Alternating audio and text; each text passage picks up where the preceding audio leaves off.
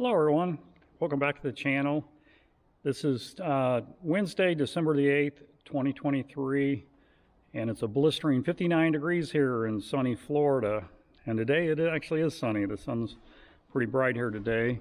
You can see there's hardly a cloud in the sky. Nice sunny day. I haven't had those for a few days. It's been kind of overcast and rainy and dreary here the last week or so, and actually colder than what it is today. I think it's supposed to get up to around 69 today, which is for me, it's still cold. You can see I'm dressed in long sleeves and a long sleeve kind of a jacket here. I can't take the cold anymore. I'm getting too old for that. Anyway, today's video, I'll take you over here and show you what we're going to do, or what I've done so far on the bike. I've been kind of working on the bike off camera because I want to do some of this stuff just to see how I wanted to do it, which paints I want to use and things, and then I thought today I would show you actually painting some of the parts. First off, I've got about half the frame painted. I've got it painted up to about here, and then I've got to finish up here. I'm going to paint this piece here, which originally was silver. I'm going to paint it silver again, but I'm using that wheel silver paint, metallic paint. I'll show you here in just a second. I still got to paint this part of the frame. I'm still trying to decide what to do with these lower trees here. On my bike, when I painted it back in 2010, my aluminum lower trees here looked the same way. They were kind of corroded and stuff, and I really didn't like the looks of it. I didn't want to spend the money and the time of taking these all apart to buy. You can buy these aftermarket ones, or even from Harley you can buy them, which is the Kawasaki, but from Harley you can buy them chrome plated, but you got to take the whole assembly apart and everything, and I just couldn't see doing that. So what I did, I sanded mine down good, and I actually painted them black and then put a black or a clear coat over them. These, again, I think I'm going to paint them the same silver. I'm going to paint this up here. I don't know. I haven't decided yet. I think that would look better in black because the rest of the bike is kind of light, and these are kind of silver originally. And the other thing I got to do, you can see how crusty the caliper is here on the front wheel. I got to clean that up and paint it, and I'll show you on the back one. It turned out pretty nice. I actually painted it with black wrinkle paint, and it turned out really good. I mean, it looks almost factory with it's just a spray black wrinkle paint. That's a high temperature paint, and I think it looks really good. It makes it look more original. You can see I got the back of the frame here painted with I painted it with a low gloss black engine paint. It's enamel with ceramic in it. This is what I painted the brake calipers with, and I painted some parts on my Vet with this too. The valve covers on my Vet I actually powder coated with wrinkle paint, but there are some smaller parts I just sprayed with that. It worked out really good. Here's the bracket that holds rear caliper to the back of the bike. I painted with that low gloss. The rear wheel adjuster to paint with that low gloss. I tried waxing some of these pieces, and they're not turning out too bad. There's still tiny little pits in them that are not going to come out, and I'm a little disappointed. I didn't think it would do that, but I guess sitting so long, the moisture got under the chrome. And the same with some of the plastic pieces. They're shining up really nice, but you can still see little dots on them. So that's about as good as it's going to get, unfortunately. But I think it'll look really good when it's all on. I don't think most people even notice that.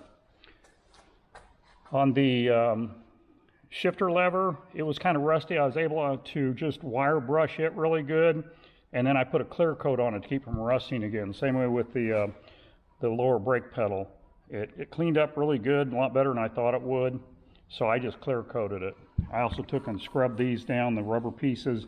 I didn't put any kind of like tire shine or trim restore anything on these because it makes them slick, so you don't want to do that. Same with the running boards. This is what the running board looks like now. You can see it's pretty corroded and ugly looking. And this is the other one I did. I went ahead and did it. Again, I took the rubber piece off and scrubbed it really good with just some car wash soap, and then wiped it down good so it's not slick at all, but it looks really nice now, cleaned up really nice.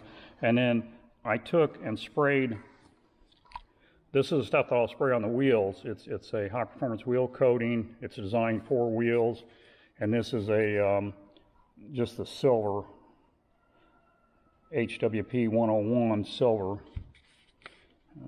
They have in different colors, but I like the silver the best. And I sprayed that down. I put 2 light coats on and then a couple of little medium coats. I think it looks really good compared to what it did look like. I think it'll hold up really well. After I put the clear on, I also went over it with this gloss clear coat from Duplicolor. It's made to go over that paint just to kind of give it extra protection. This is the paint that I use to paint the frame with and some of the other metal parts. It's a semi-gloss black DE 1635 from Duplicolor. And again, it's an engine enamel with ceramic. It's designed to withstand heat up to 500 degrees. I kind of like that because, you know, sitting out in the sun plus being close to the engine and everything, it's just that much more added protection. The parts I want to try to do today, I've got this bracket here for the coil pack. You can see the paint's flaking off pretty good, so I'm going to clean it up and respray it. I've got the rock guard, the master cylinder for the rear brakes, the master cylinder cover. I've got to clean it up.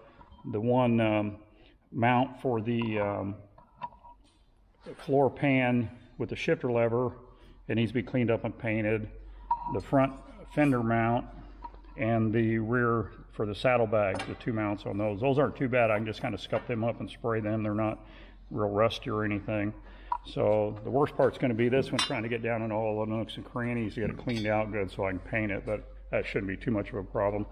And then over here, this is the belt guard on the back. I went ahead, it was kind of faded out, kind of almost milky looking, so I sprayed it with, again, it's another Duplicolor product, vinyl and fabric. It's more for like interior, you know, your vinyl pieces in your interior, and it's a flexible finish so it won't crack off. And again, this is gloss black. They make a regular trim and bumper paint, and I have used this before, and I've used it on my Jeep Cherokee Sport. It's got, I'll show you over here, it's got the, you know, the guards over the wheels and the belt down the side. I do the door handles, the front rear bumper corners, they're vinyl, and it holds up really good. I did this one probably 2 years ago and it still looks really good.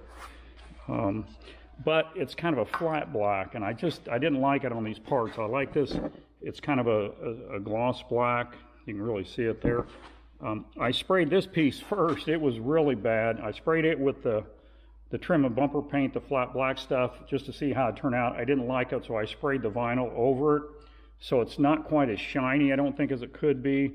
Plus, you can still see some rough texturing where the plastic is kind of worn away and kind of burnt away. I don't know if I could maybe sand that down and respray it if it'd come out a little smoother, but I don't want to screw with it too much and screw it up. I might just try sanding it once and see what happens. It can't look any worse.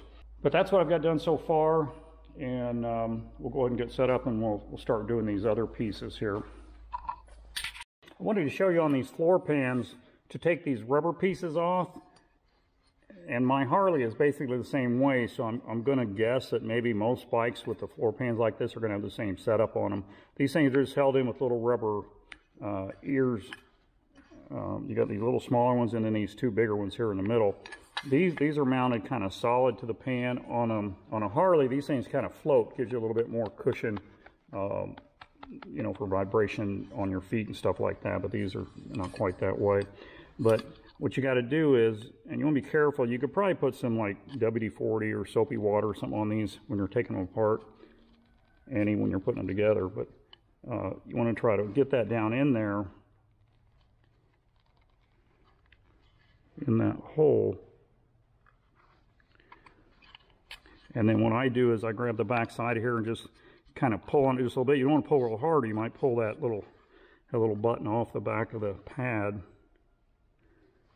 Use a little pressure on it, and you get it just right, it'll just pop right out like that.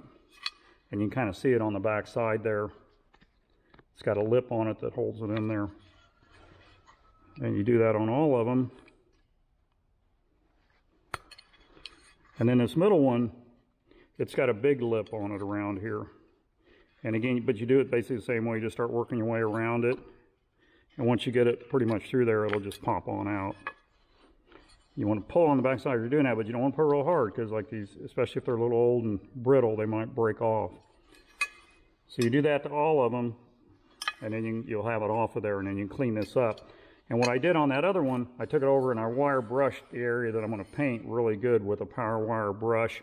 Then I wiped it down with acetone, and then I painted it. So I'll go ahead and get this off, and I'll show you wire brushing it.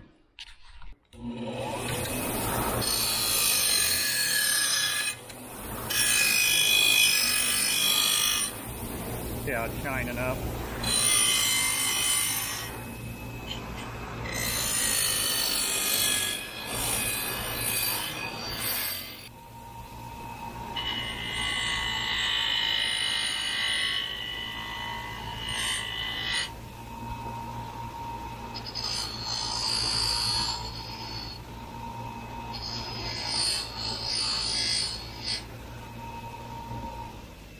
There you go.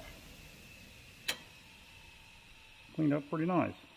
Okay, I'm gonna wipe this down with some acetone just to get any grease or oil or dirt off of it.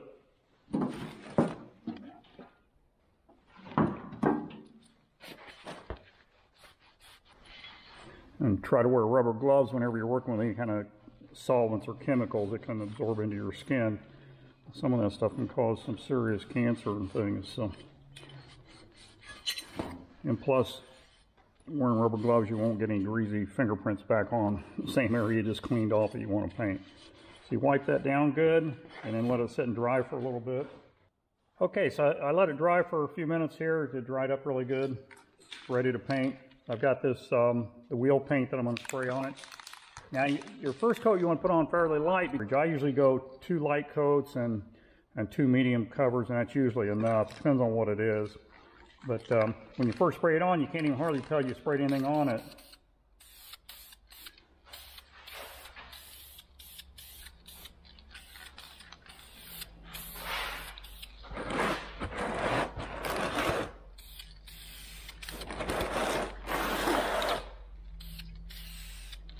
Okay, that's the first coat.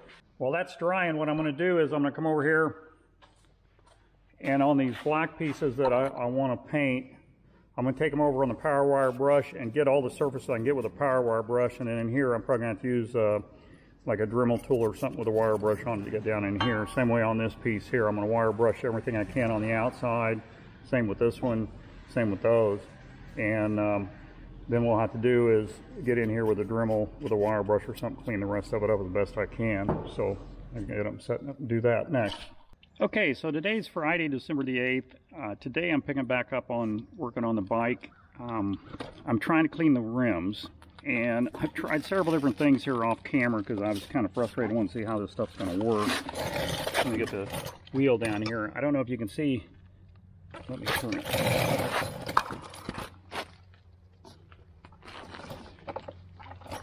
Turn towards the sun here.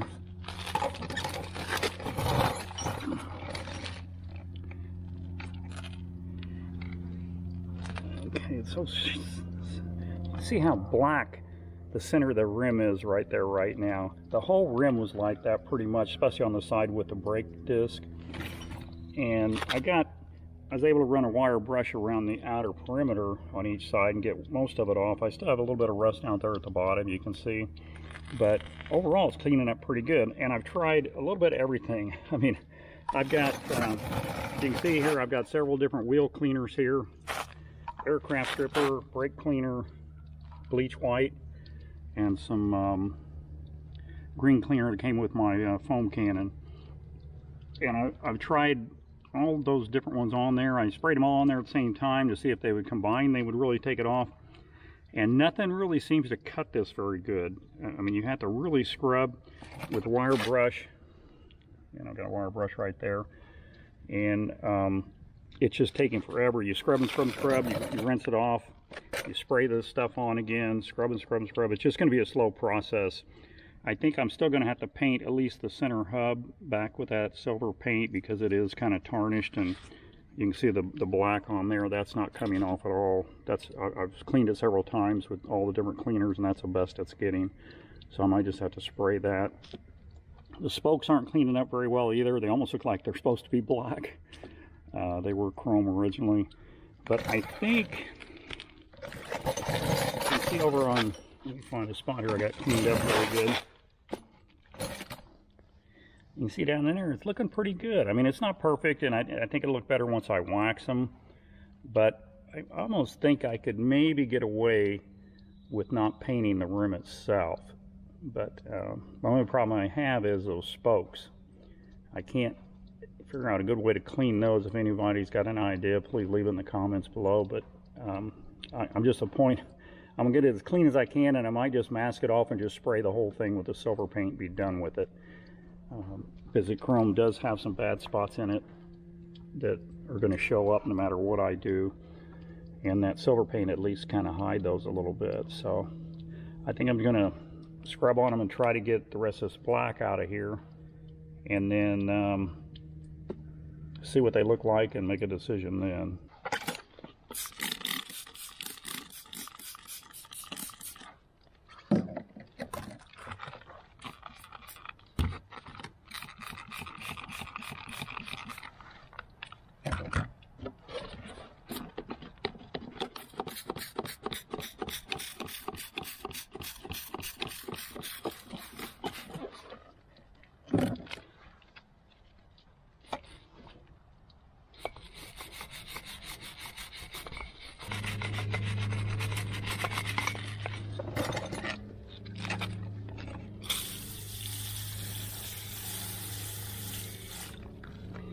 See, it's got most of that out there, but I've still got some spots, so I'm going to have to do it 2 or 3 times and just keep going over it and rinsing it off till I get that spot, and then I move to the next spot. It's just time consuming.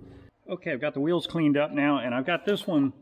I went ahead and took these turtle wax chrome polish and waxed it, and it doesn't look too bad. I mean, it's not perfect, but it looks a lot better than I thought it was going to turn out. I'm still trying to decide what I want to do here, if I want to go ahead and repaint these silver or just leave them like that. I'm probably just going to repaint the areas that are going to be definitely showing out towards the outside of the motorcycles. So I'm going to go ahead, and I've got this wheel cleaned up too. I just got to put the turtle wax on it, so I'm going to go ahead and do that now, and then we will probably go to the next step of masking these off and spraying the painted areas. So I just daub a little wax on the applicator there. Rub it in really good. And be careful, I don't want to get it on the tire itself, because then it's going to turn white. Okay, so that's all waxed. I'm going to let it sit until it hazes over really good, and then we'll buff it out. Okay, I've got this wheel all taped off now. I'll check the other one, see if it's ready to be buffed out. If it is, then I'll go ahead and get it taped off, and we'll spray that silver, the silver hubs in.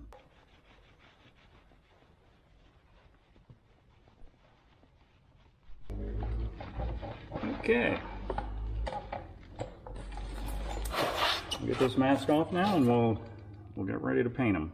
Okay, so now I'm masking off the brake rotors to be, I just want to paint the areas that aren't a contact surface area on the brake rotors. I've already got this side already masked off. I'm going to show you on this side how I did that. On curved surfaces like this, I take this, it's 1/4 inch wide masking tape, and I just come in here, stick it on here, and then just slowly walk it around like that and pull it just a little tight. You don't pull real hard, just enough to stretch enough to where it'll go around that curve easily. Oops, let me bump the camera there. And just keep going around like that, just right against the original paint line. And if you're off a little bit, you can see the brake pad runs here, so you got almost about a 1/4 inch wide area there that the brake pad doesn't touch. So I screwed that tape up right there. I'm going to have to break it off. So if you mess up, no big deal. Just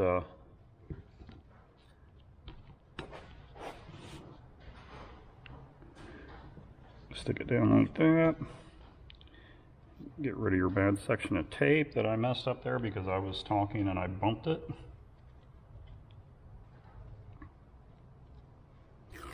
And come back and start back a little ways so you can pick up right where you left off and just work your way right around. Like that.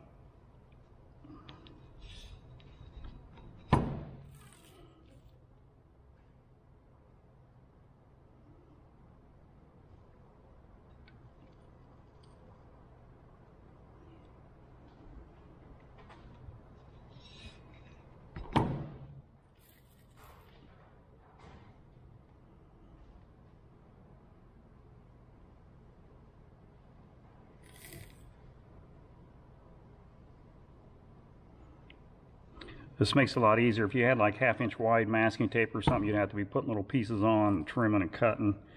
And I'll show you, I'm going to use 1/2 inch to fill in the rest of that.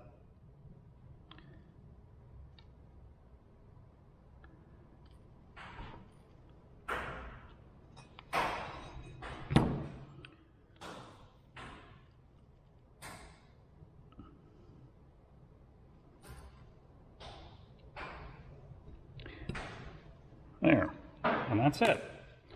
Okay, now because I want to paint this edge too, I don't want the masking tape coming over the end of it. So as you can see on this side, I've trimmed it back to where it's not on that surface. And I'll do the same thing on this side. What I do is I start out with 1/2 inch masking tape, put it on here and just run it straight out like that and just break it off. Okay, and I work my way around like that until I have the whole surface covered.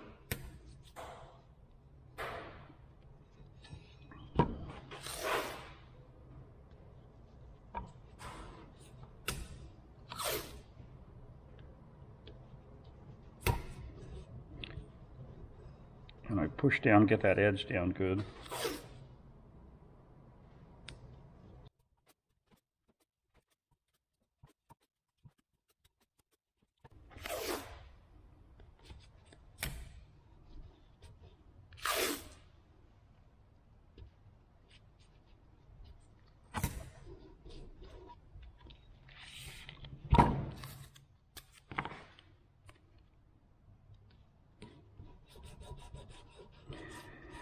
There you go. Okay.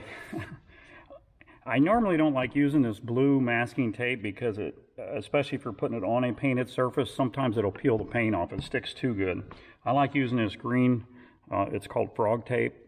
It works really good. It sticks down really good, but it peels off really easy. Plus, you can have a roll for 2 years and it'll still peel right apart.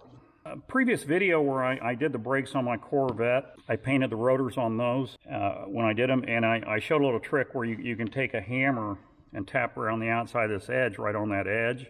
Just lightly tap on it and it'll cut that masking tape and just peel it off. It works really good, especially if you're trying to make gaskets because the material's a little bit thicker. It's hard to cut it to fit just right. And you do that, you put it down, you tap on it, it'll cut right through it, and it works really good. And you don't tap hard enough to hurt the edge of the metal. You're just you're cutting through the masking tape. But there's another method here that I've kind of learned that it actually works a little quicker on masking tape, is just take the edge of a screwdriver, preferably a round shanked one, and just kind of push down and slide it across right on that edge, and it'll cut right through that. It's a little bit faster than the hammering technique. Oh shoot, there, just messed up. That's the first time it's ever done that to me. So it will mess up sometimes, but the nice thing about the hammering routine is it's for gaskets and stuff that's a little bit thicker that you can't just rub and cut through like you can with masking tape. And there's a sharp edge on this. I shouldn't say sharp edge, it's not going to cut you, but it is to an edge on the edge of this rotor. So you just hit that edge and it cuts right through the tape. But normally you kind of stay right on that edge, it cuts pretty good.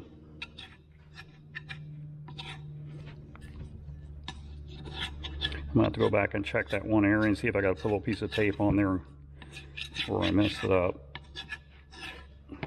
And once you do that, you can just go around and it comes right off like that.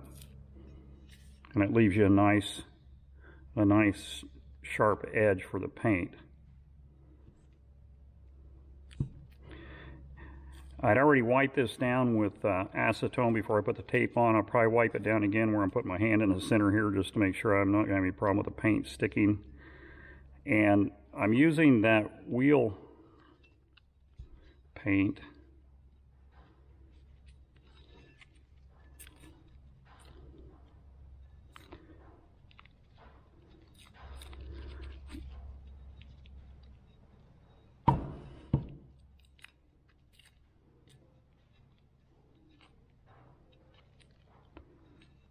Okay, there you go. And you can see the one area where I pulled it up there, I'm going to have to put a little piece there and redo it. So, no big deal. It's an easy fix. Put it back on there.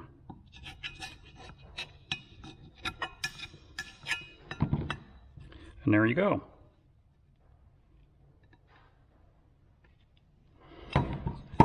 Ready to be painted.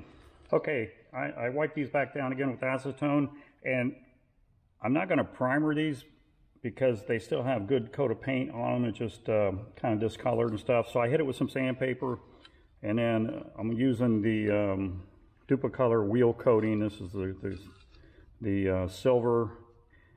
It's HWP-101.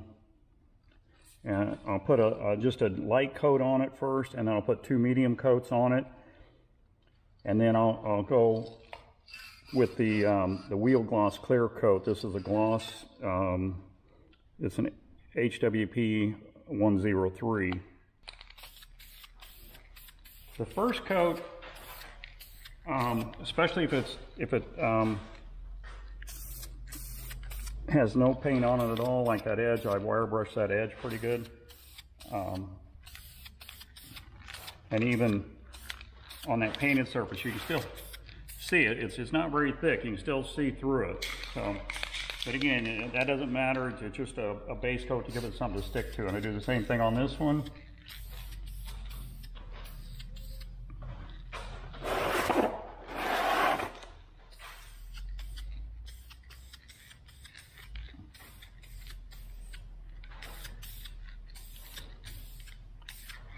And that's all there is to it.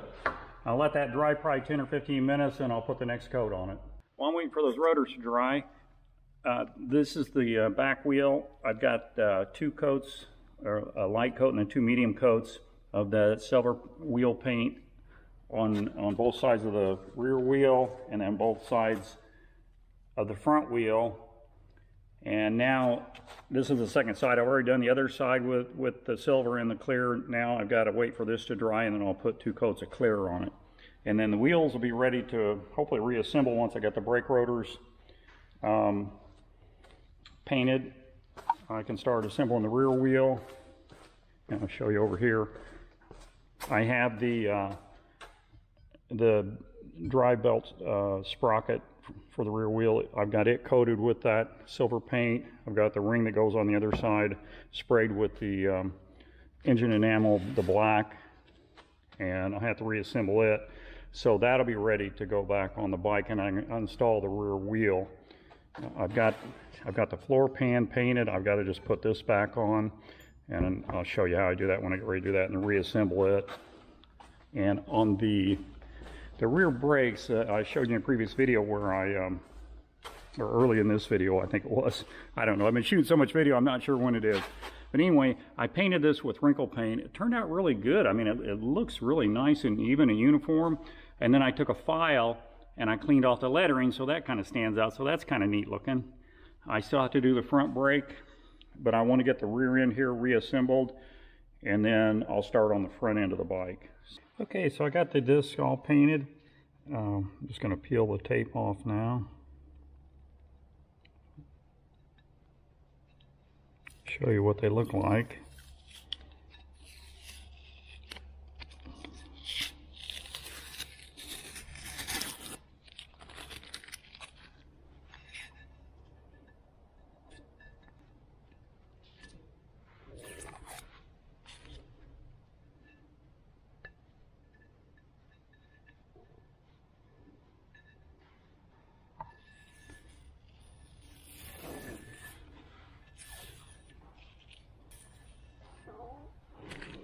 Doesn't look too bad, does it, for an amateur?